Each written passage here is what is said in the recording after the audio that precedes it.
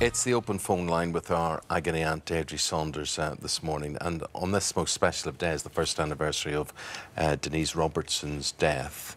I just want to say, I mean, Denise and I were really good friends, you know. We did a lot of campaigning work together, so I really miss her, and it's an amazing honour to be following in her footsteps. I try. You don't need to try, because you do it so well, and I'm sure she would be thrilled it's you, Deirdre, and that's very kind. It's lovely that you were friends, and then now here you are. Exactly. So let's get straight on and do what you do best, and talk to Sarah. Hello, Sarah.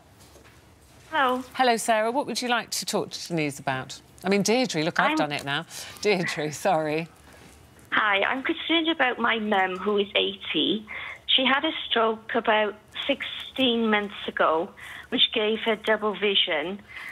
She's having a cataract operation next week, and she is getting very forgetful and making a lot more errors than normal, and will continue to drive. And myself and family are very concerned about this. We've tried to approach the subject, but it's falling on deaf ears, and then she's very, very angry because we're trying to take away her independence. Oh, we've had so many people we were discussing this at the start of the programme, and here it is. Here's where the truth hurts. It really is difficult, and you have got to be really firm with your mum.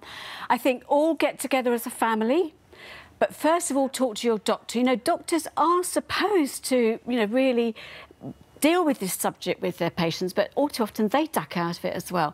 Talk to her doctor. There is no way, for example, she can drive after a cataract operation. Absolutely no way. And maybe that will be like the interval, if you like, that you can really work on persuading her that she can't really go back to driving again. So talk to her doctor, but then get the whole family together, so it isn't just one of you sort of getting the brunt of her anger. And really explain, I mean, the sort of thing we had on the show today. She would feel so awful if she had a terrible accident. She could be hurt. She could really hurt somebody else. But really get in place beforehand all the thoughts about how else is she going to get around, because it's terrifying, you know, at her sort of age to suddenly think, well, I'm never going to get out of the house. So, you know, really agree between you how you'll give her lifts. Check. Often a lot of areas there is a dial-up service where they'll come and get you if you can't drive yourself, so that she knows your life doesn't end at that point. So what are you suggesting to Sarah? Do you saying to Sarah, you tell her? I think you have to be firm, Sarah. You know, this is not about pleading. Let her be angry. And I think accept her feelings. That's the thing, you know. I think when people get angry with us because they're upset, we tend to sort of batten down the hatches. I think, like you said, you need to actually say, I really understand this is upsetting. Yeah, putting things in place, I think, is a great idea. You know, so maybe, I mean, you can have an awful lot of taxis, what it costs you to run and insure a car for the year. Absolutely. So maybe you could find a local taxi firm and set up an account for her, so it's very easy. So I think if you give them a solution and say, look, you're not going to be stuck in the house.